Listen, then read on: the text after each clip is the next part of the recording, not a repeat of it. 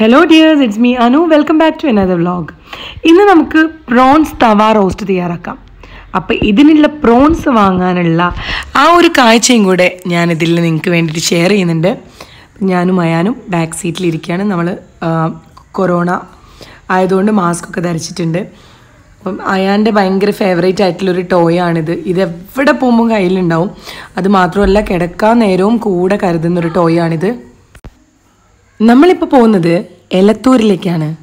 കഴിഞ്ഞ വ്ളോഗിൽ ഞാൻ പറഞ്ഞിട്ടുണ്ടായിരുന്നു എലത്തൂരിൽ നല്ല കല്ലുമ്മക്കായ കിട്ടുന്നു. കല്ലുമ്മക്കായ മാത്രമല്ല കേട്ടോ, നല്ല ഫ്രഷ് മീനും കിട്ടും. കാരണം തോണിക്കാർ ഫ്രഷ് ആയിട്ട് മീൻ പിടിച്ചിട്ട് മത്സ്യത്തൊഴിലാളികളെ ഏൽപ്പിക്കുന്ന ഒരു സ്ഥലം കൂടിയുണ്ട് അവിടെ. അതിൻ്റെ കാഴ്ചകളാണ് ഇന്നത്തെ ഈ ഒരു വ്ളോഗിൽ ഞാൻ നിങ്ങൾക്ക് വേണ്ടിയിട്ട് ഷെയർ ചെയ്യുന്നത്. അപ്പോൾ നമ്മളിപ്പം ബൈപ്പാസിലാണുള്ളത്, സിഗ്നലാണ്.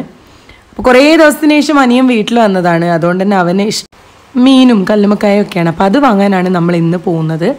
അപ്പോൾ നമ്മുടെ ഫാമിലി ഫ്രണ്ട് സജീഷ് ചേട്ടൻ പറഞ്ഞു തന്നതനുസരിച്ചിട്ടാണ് നമ്മളിപ്പോൾ പോകുന്നത്. താങ്ക് യു സജീഷ് ചേട്ടൻ. കാരണം ഞാൻ യൂട്യൂബിൽ വ്ളോഗൊക്കെ ചെയ്യുന്നതുകൊണ്ട് ഫുഡുമായിട്ട് റിലേറ്റഡ് ആയിട്ടുള്ള എന്ത് കാര്യങ്ങളുണ്ടെങ്കിലും എന്നെ വിളിച്ചിട്ട് പറയാറുണ്ട്.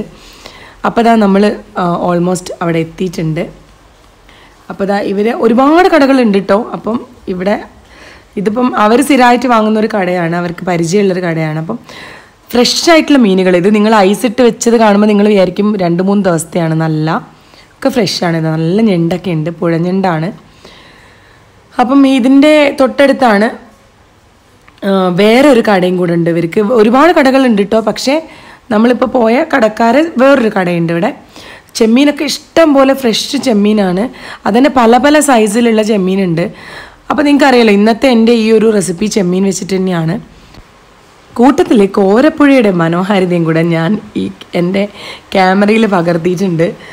കാരണം ഇപ്പം ഇതിൻ്റെ പാലത്തിൻ്റെ കൺസ്ട്രക്ഷൻ വർക്ക് നടന്നുകൊണ്ടിരിക്കുകയാണ്. അപ്പോൾ ഇതേപോലെ ആൾക്കാർക്ക് ഒരു സൈഡിൽ നിന്ന് ഇപ്പുറത്തെ സൈഡിലേക്ക് എത്താൻ വേണ്ടിയിട്ട് താൽക്കാലികമായിട്ട് ഒരു കുഞ്ഞ് പാലം ഇവർ സെറ്റ് ചെയ്തിട്ടുണ്ട്. അപ്പോൾ നല്ല അത്യാവശ്യം വെള്ളമൊക്കെ കയറിയിട്ടുണ്ട്. അപ്പോൾ ഇതിൻ്റെ അങ്ങേ അറ്റത്ത് നോക്കി കഴിഞ്ഞാൽ കടൽ കാണാമെന്നാണ് പറഞ്ഞത്. അപ്പോൾ ഈ ഒരു സമയം കൊണ്ട് നമ്മളെ ചെമ്മീനൊക്കെ ഈ ചേട്ടനൊന്ന് ക്ലീൻ ചെയ്ത് തരുന്നുണ്ട്.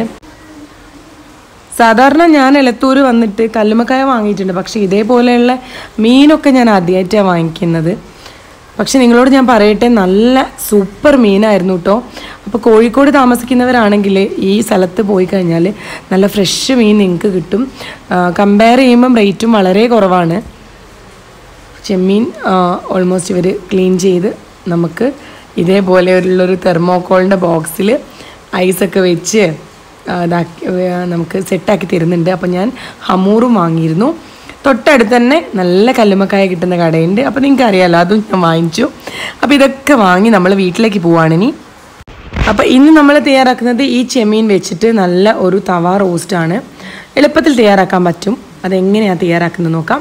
അപ്പോൾ നിങ്ങൾക്കറിയാലോ നമ്മൾ നല്ല കഴുകി വൃത്തിയാക്കിയതാണ്. ഇതിലേക്ക് ഞാൻ ഒരു ടീസ്പൂൺ വലിയ സ്പൂണ് ഒലിവ് ഓയിൽ ചേർത്ത് കൊടുക്കുന്നുണ്ട്.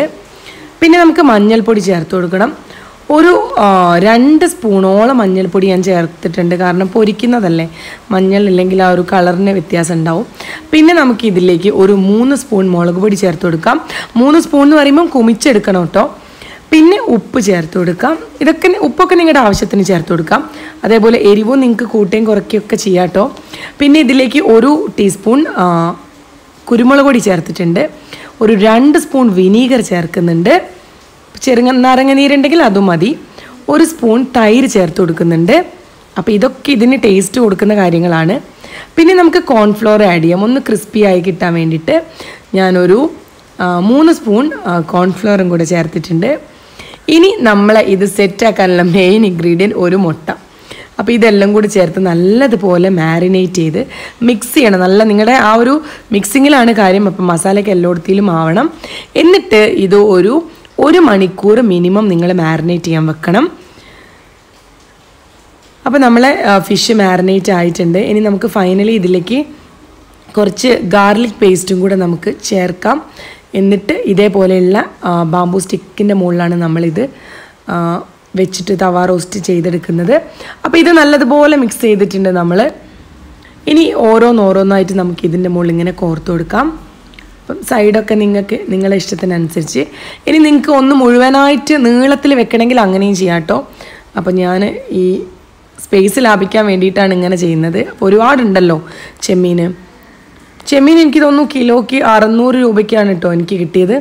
കാരണം അത്രയും റേറ്റ് ഡിഫറൻസും ഉണ്ട്. നല്ല ഫ്രഷ് മീൻ എന്ന് പറഞ്ഞാൽ ശരിക്കുള്ള ചെമ്മീൻ്റെ രുചി കുറേ നാളുകൾക്ക് ശേഷമാണ് സത്യം പറഞ്ഞാൽ ഫീൽ ചെയ്തത്. അത്രയ്ക്കും ടേസ്റ്റ് ആയിരുന്നു. അപ്പോൾ ഇതേപോലെ ഓരോന്നും സെറ്റാക്കി നമുക്ക് വെക്കാം. അപ്പോൾ ഓരോ സ്റ്റിക്കും എടുത്ത് നമുക്കിതിൻ്റെ മുകളിലേക്ക് ഇങ്ങനെ ഓരോന്നായിട്ട് നമുക്ക് വെച്ച് കൊടുക്കാം.